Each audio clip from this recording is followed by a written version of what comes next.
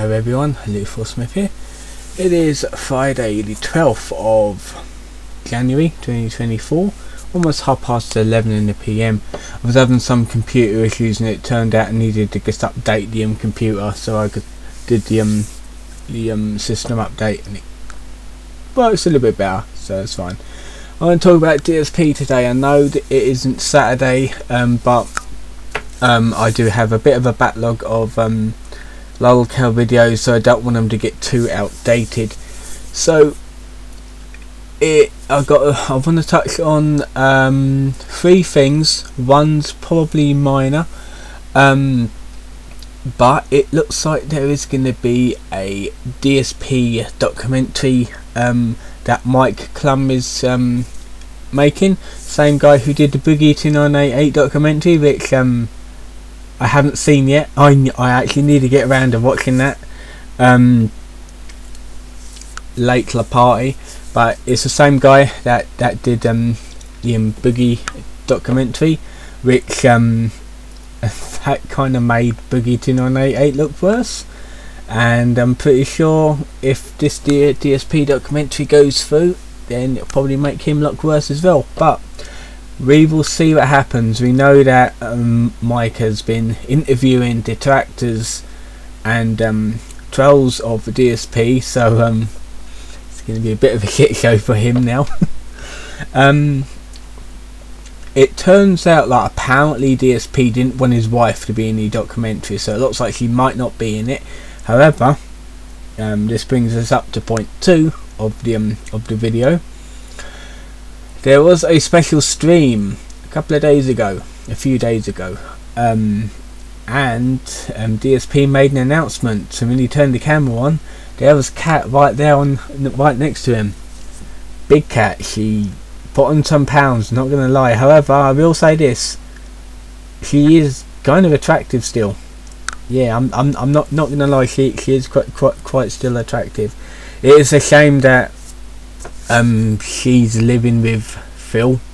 I mean, to be fair, who the hell would want to live with him? But it kind of makes the divorce rumours non-existent, because unless they are divorced, but she's just like living there as like a roommate, just for the money, just to eat with him, like use some of his money. I'm really not quite sure what the hell's going on, but point is she was there with him, and it was the first time we saw her in like 5-6 years, and yeah, she has changed a lot.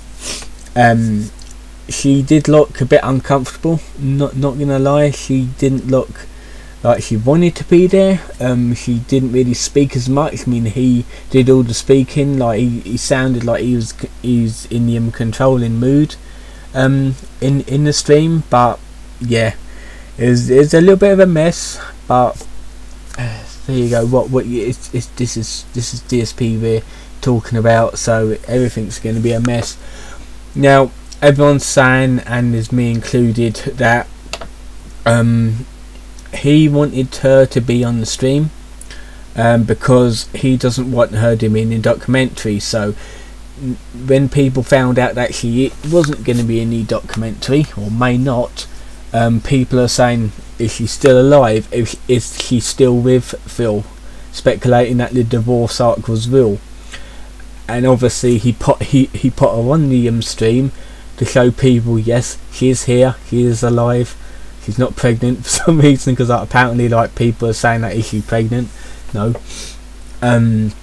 But yeah, that was just a way of saying, yeah, she's right here, but she's not going to be in the documentary. So here she is. I just wanted to make sure you know that she's alright, and she did look fine, a little bit uncomfortable. So yeah. And now for the possible, well, to be fair, not really minor thing. DSP has been stealing content for his throwback channel. He stole a video that was from a over 500,000 subscriber channel, and he didn't really like do anything to make it look like his. All he did was basically take it from this channel, put it up on his channel, and that's about it. He did like, I think he did his like VO over it as well. but it was a throwback channel, so it was a all of his old videos on a new channel, essentially. A little bit upscaled, but there you go. So yeah, he is stealing content and not doing a good job at hiding it. So this is gonna come back to bite him one day, I'm pretty sure. I mean, he was always no good at keeping things secret and keeping things hidden. I mean, to be fair, like, he's always saying, oh, he doesn't do WWE champions. When we have like leaks, bank leaks, and all kind of leaks, like we even got like, we even can view his username on it and how much he's been on it. He does it every single day, and he spends hundreds, almost like $1,000 all the time trying to unlock these new characters and doing that. And all it is Candy Crush. That's essentially it. He's spending hundreds on this Candy Crush clone. It is ridiculous. It is really ridiculous. He's just a sad little man. The one thing I'm actually hoping for in this documentary, if it gets made, if it gets approved by him, because you know he's going to bottle out afterwards, like all the interviews that he gets invited to, he always bottles out afterwards, especially like because he wants to beg for money rather than earn it from an interview or a podcast. So it's fucking confusing the way his mind works. But like the documentary, like if it does get made, I wonder if we get a tour of his house. Be interesting to see his living conditions, and his animals' living conditions as well, because we know that it's going to be a bit shit. But the interviews is going to be interesting. I'm actually going to enjoy listening to the interviews of his detractors and himself. So it's going to be entertaining. Anyway, I think that has been it for this video. Tomorrow I will be having a Chris Chan quickie reading video. On Sunday I will be having a weekly recap. Yes, it looks like people want them back, so yep, that's going to be Sunday. So I hope you enjoyed this video. Don't forget to like and subscribe, and I'll see you guys next time.